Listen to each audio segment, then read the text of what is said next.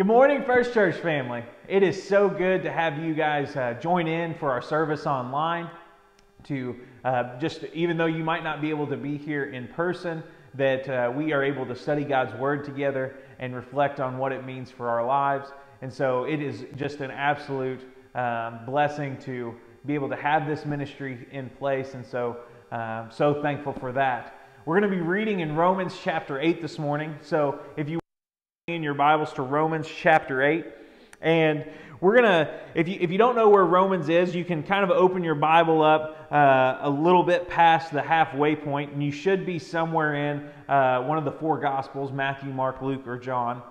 And we're going to get to John, and we're going to flip past John a little ways, and it'll be in Acts, and then you're going to go a little bit further than that, and we're going to get over on into Romans.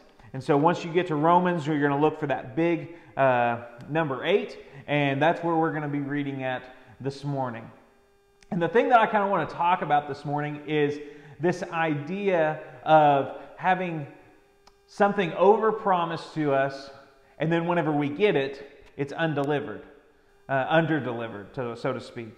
And so what I mean by that is, a lot of the times whenever the food industry is terrible about this, they'll put out a commercial of a new item on their menu, and it looks so great and so amazing. The first thing that comes to mind is like a cheeseburger, and the juice is just oozing out of it, and it looks so good, and the vegetables are fresh, and the bun looks great, and the cheese is just melted perfectly, and you think, man, that is awesome, that looks so good.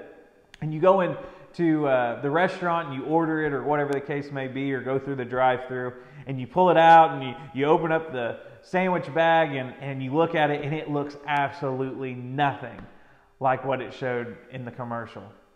And so this idea of overpromised and underdelivered, or maybe it's something along the lines of if you're a kid or maybe an adult even.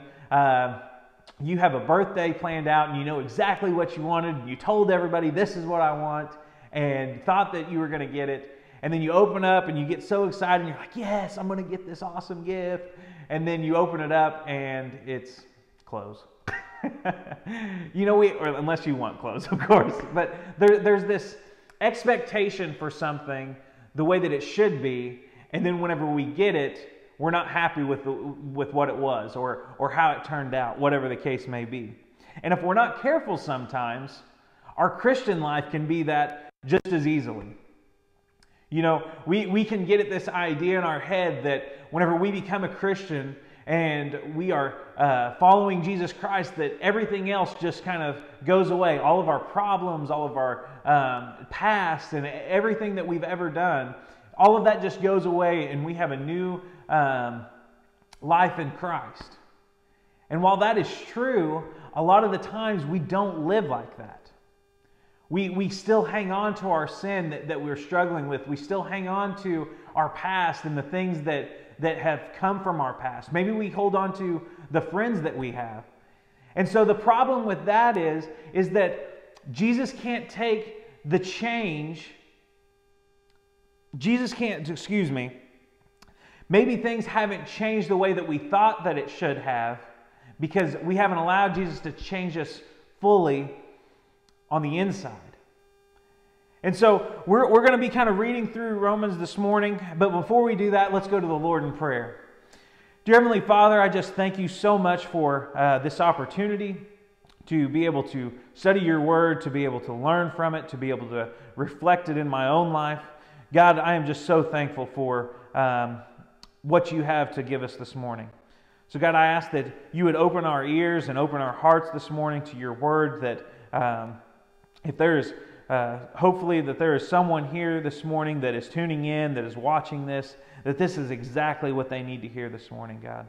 God, we know that your word is powerful, and that it convicts us, and that it moves us, and that it guides us into all things, into good things, because you have a plan for us. And so, God, I just ask that you would, as we study this word this morning, that you would just move in our hearts and our lives, and that you would help us see exactly what we need to see this morning. God, we love you and we thank you, for it's in your name we pray. Amen. And so we see here that as we begin in chapter 8, that before that, in Romans chapter 7, Paul starts talking a little bit about what life is like with Christ. And he gets really open with us, and he starts talking about the things, and he starts talking about his own sin. And he says, that there are things that I do which I hate. And I don't know about you, but I've experienced that too. There's certain things in my life that whenever I look back on it or in the midst of it, I'm thinking, why in the world am I doing this? This is not how I should be acting. This is not how I should be treating someone. This is not how I should be living my life, and yet I do it anyways. And that's exactly what Paul's saying. He says that I do the things that I don't want to do, and the things that I don't want to do, I do them anyways. And so there's this battle that's waging war between doing things of the flesh and doing things of the Spirit, and following the Spirit or following the flesh. Whichever one we feed is the one that we most likely do. And so, Paul is frustrated with this. He's saying all of these things. And he says, wretched man, and this is in verse 24 of chapter 7. He says, wretched man that I am, who will deliver me from this body of death? And he says, thanks be to God through Jesus Christ our Lord. And so we know from this scripture that the only way that we can be delivered from this sin, be taken away from the things that are holding us captive in our lives, is Jesus Christ our Lord. And then he gets into chapter 8, and that's where we're going to start actually reading this morning. And it says, there is therefore now no condemnation for those who are in Christ Jesus. If you just let that kind of sink in for a second. There is therefore now no condemnation for those who are in Christ Jesus. And you may be wondering this morning, like, well, what does condemnation, really mean? Well, there's two different meanings behind it. One, there's this idea of a strong disapproval of whatever you're doing. That there is somebody is condemning you because of something you're doing, and that they disapprove of something that you're doing, of the wrong that you have done. And then there's this other side of it that it's also like a sentencing, that someone condemns you to a prison or something along those lines. A jury condemns the accused for the crimes that they committed, and so that they are put in prison. But this is the most amazing part right here.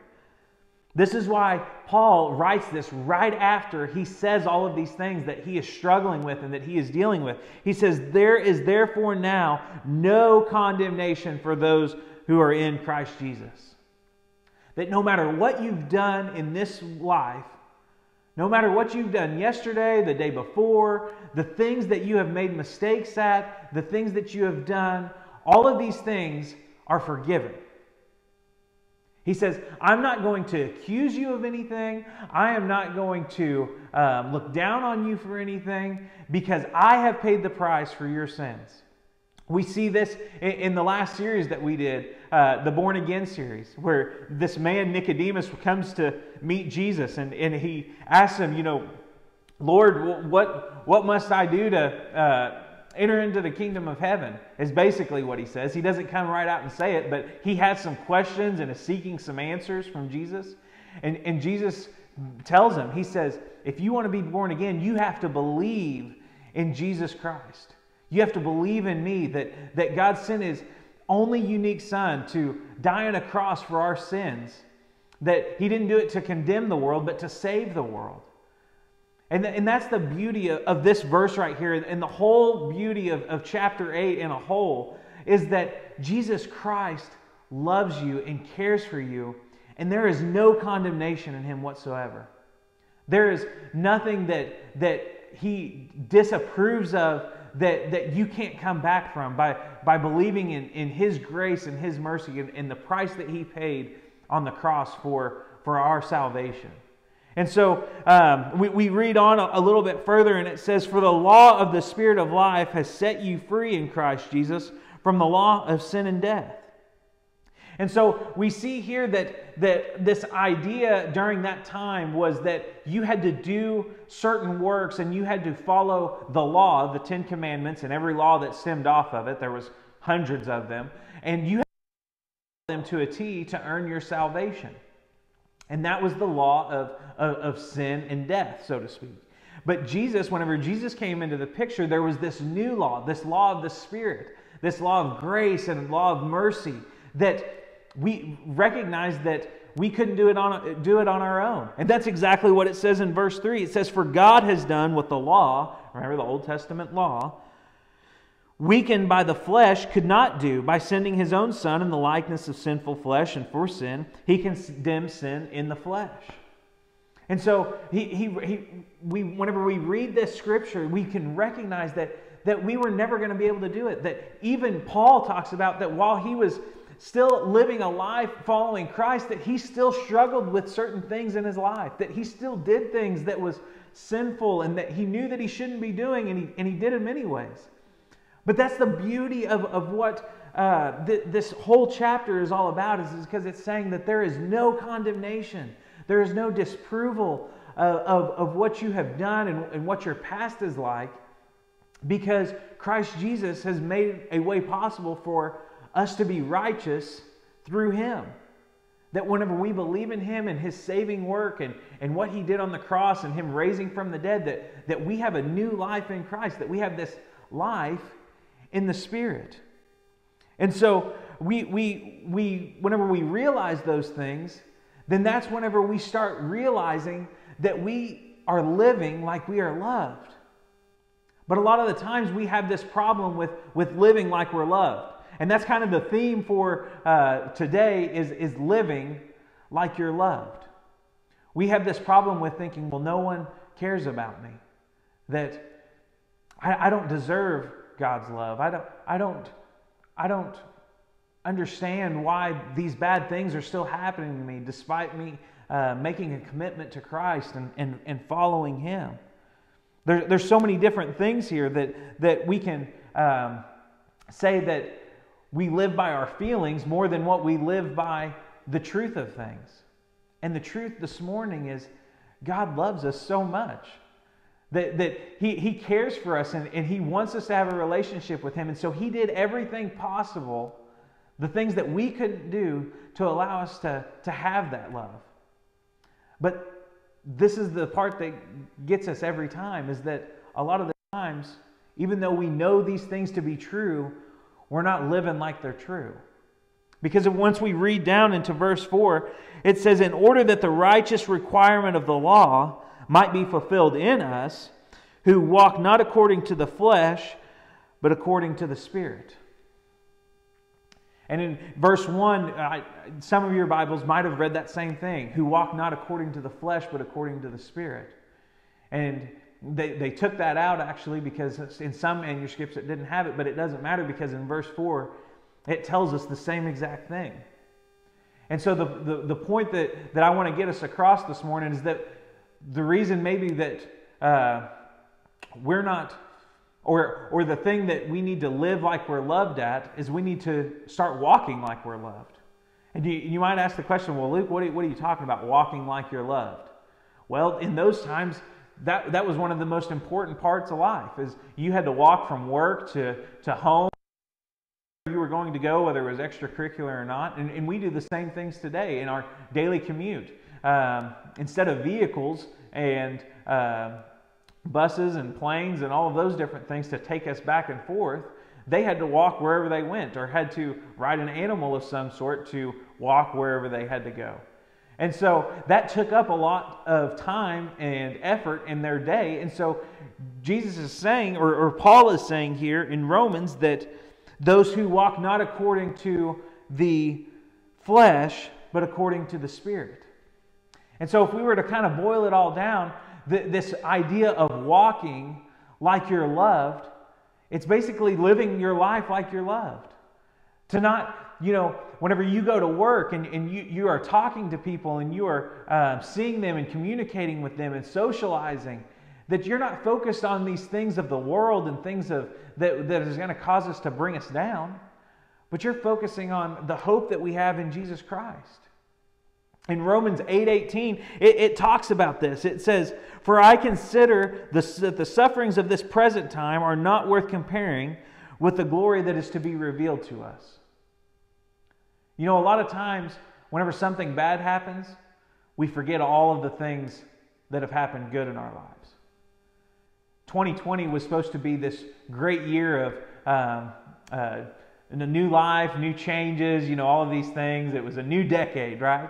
And for me personally, and for our church, like, and for probably most of you, it's been kind of hard. You know, we've had to navigate through some uncharted territory in life, and had to try and figure things out and how we do certain things because of this pandemic that has been laying waste to our country and nationally and internationally. And trying to, you know, figure out, well, you know, how do I do work? How do I get my kids to, you know, a babysitter or something while I go to work? There's just been so many things, and it's consumed our lives. Like, we've allowed that to be the main thing that we talk about. But in chapter 8 right here, it says that if there is no condemnation, that if Christ has truly set us free from these things, then why aren't we living life like that? Why aren't we sharing like that? Is the greatest thing that could have ever happened to us in this life and the life to come, and we just act like it's nothing. We act like it's something that is just, well, yeah, John 3:16, God so loved the world, gave His only begotten Son. Whoever should believe in Him shouldn't perish, but, you know, have everlasting life. Like, no, we need to be excited about this. We need to be walking down the street and saying, this is the greatest thing that has ever happened to me, and I want you to know this, and I want you to experience this, because it is so important. But we're so wrapped up in the things of this world. We get more excited about turkey season and hunting season and our hobbies and our interests, and we want to talk about those things and how important those things are in our lives, but we forget about the love that Christ has shown us, the love that God has shown us by sending His Son to die on a cross for our sins. That He conquered sin and death and was raised from the dead on the third day, and that He is living with the Father, and that we, by following Him in these steps of believing in Him, that we have that same thing for us, that He has delivered what He has promised. But I think a lot of the times we don't do that. We have a problem that we don't live like we're loved sometimes. And so we move on to verse 5, and it says, "For those who live according to the flesh set their minds on the things of the flesh, but those who live according to the Spirit set their minds on things of the Spirit."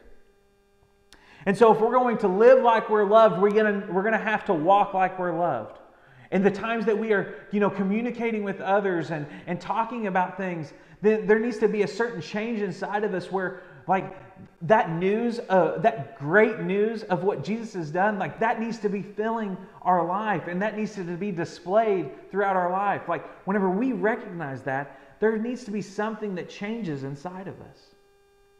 There needs to be something that is just cannot fathom and cannot realize just the overall joy of what that means for us. And so we get into verse 5, and it talks about these things, and it says, setting your mind. And so the second thing that we need to do if we're going to live like we're loved and live the way that we should based off of this knowledge of what Jesus Christ has done in our life, we need to know like we're loved. And I don't want you to think, well, that doesn't sound grammatically correct, Luke. You should have said think like you're loved, right? And no, I don't want you to have that word in your mind, because think is like, well, I think that's true. Well, I think Jesus did that stuff for me. But you need to know in your heart and in your mind that is exactly what God promised, and that is exactly what God delivered. To set your mind doesn't mean to just think, but it means to know. And so we look at this and we say, well, what does setting your mind on the flesh look like? Well, I think it kind of looks like focusing on things of this world. that we, worry about how the world thinks of us, what the world says we are, what the world is, what's going on in the world and what's happening in the world. And if I lose my job, then my life is over. If me and something happens to my family, then my life is over. If something is, a great pandemic sweeps over the nation, my life is over. But Christ tells us that, or Paul tells us in Romans, that there is no condemnation for those who are in Christ Jesus.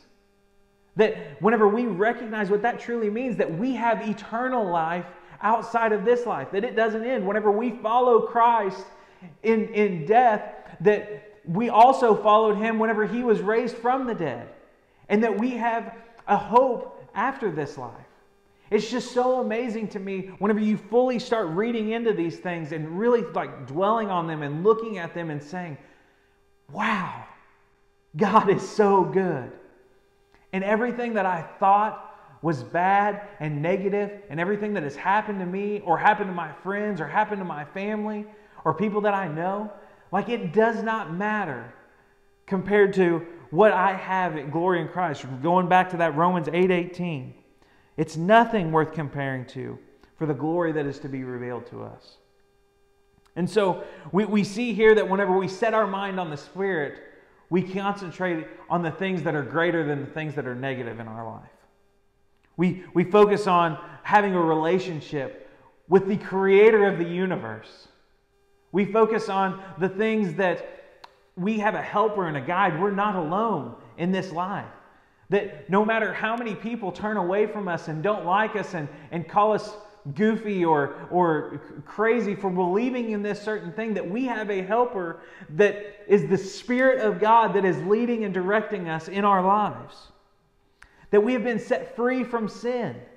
That we don't have to worry about the things of our past, that even though other people might bring it up, God has completely forgotten it. It is amazing what happens whenever we start concentrating on these things, on the positive things that we have in Christ instead of the negative things that are of this world. And so we get into verse 6, and it says, "For to set the mind on the flesh is death, but to set the mind on the Spirit is life and peace." At the end of this verse, I was trying to figure out, how to wrap this up, what verse to end at, and I couldn't figure it out. I didn't know if we read it all the way down to 11, or if we were going to just kind of hit the whole chapter because it's so good. But I think that stopping at this verse is so important to really reflect on, because basically Paul's saying, you have to. There's a choice right here. You either set your mind on the flesh, which results in death, or you set your life, or set your mind on the Spirit, which is life and peace. Now, I don't know about you, but that seems like a pretty easy answer to me. A pretty easy choice to make. I much rather would have life and peace over flesh and death. It doesn't even compare. But the problem is that sometimes we're not living like God loves us. We're not walking and being joyful for the things that God has blessed us with and the things that He has gifted us in this life and the life to come. We get so wrapped up in all of these other things that are happening in this world, and we forget the greatest thing that could have ever happened to us in this life. And that's having a relationship with Him. Going back to what Paul had said about counting these things, consider these sufferings of the present time are not worth comparing to the glory that is to be revealed to us. And it's amazing if you look in, I believe it's 2 Corinthians chapter 11, there is a list that Paul actually lays out of the 21 years in his 32-year ministry of all of the things that he has suffered for Christ. He's been beaten by rods and whipped with lashes up to 39 times, 5 different times. He's been lost at sea. He's went to bed hungry, and he's been in danger of robbers and the seas and just all of these sorts of perils in his life. And you know what he says? He says, the thing that keeps me up at night, this is kind of my paraphrase version, is the fact of all of these other churches. He was worried that people weren't going to realize what Jesus Christ had done for them. And I think this morning that if you don't understand what Jesus Christ has done for you, you're missing out on such an amazing life, something that's going to outweigh all of the negative things in your life. And so, as we close this morning, and I just want to ask you the question, is, are you living your life like you are loved by Jesus Christ? Maybe you didn't know it this morning. Maybe you didn't think anybody cared. I'm going to tell you this morning that Jesus cares for you. That He loves you so much. That for God so loved the world, going back to John 3:16, because it's just so good, that He sent His only unique Son, His only begotten Son, that whoever believes in Him should not perish but have everlasting life. All it takes is belief in Him. But whenever we believe something, it changes us from the inside out. It allows us to live our days in this life joyful and encouraged, and where nothing can bring us down. And a lot of the times we don't live like that. I don't live like that always. But we should. Because it is just so amazing to know the things that Christ has done for us in our life. And so, just to kind of, re-hit on that, Romans 8:35 through 39 says this, that who shall separate us from the love of Christ? Shall tribulation or distress or persecution or famine or nakedness or danger or sword? As it is written, for your sake we are being killed all the day long. We are regarded as sheep to be slaughtered. No, in all these things we are more than conquerors through Him who loved us. For I am sure that neither death nor life, nor angels nor rulers, nor things present nor things to come, nor powers, nor height nor depth, nor anything else in all creation will be able to separate us from the love of God in Christ Jesus our Lord. Guys, this morning it comes down to just a simple choice. Either believing that Jesus Christ is who He says He is, and recognizing all of the things that He has done here on this earth and outside of being here on this earth, that He is sending His Spirit right now to tell you and to guide you into having a relationship with Him. Nothing can separate us from that kind of love. We can deny it, but we can't just, it doesn't mean that it separates from us. And so I just ask this morning that if any of you are thinking about making that commitment, that you would get with us, that you would talk to us about these things, and that you would start living life like you are loved above everything else.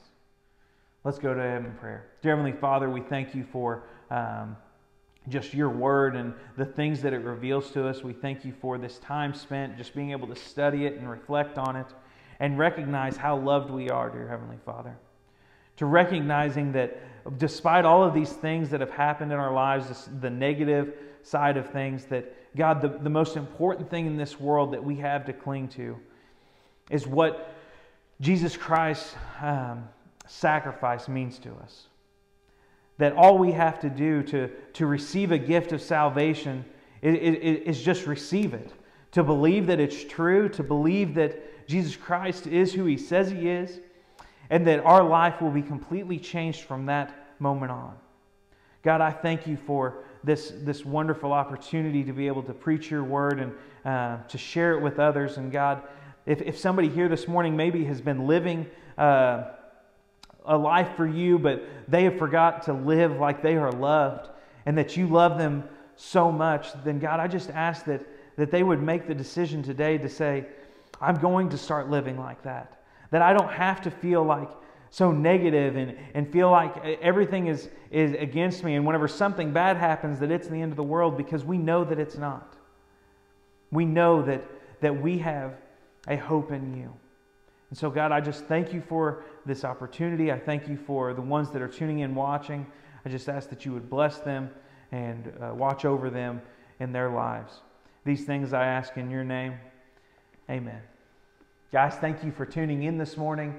If any of you have any questions or want to get with us about what we talked about this morning, or what a relationship with Christ looks like in your life, we just ask that you would contact us via Facebook or phone or text, just whatever. Guys, I love you so much, and thank you for tuning in.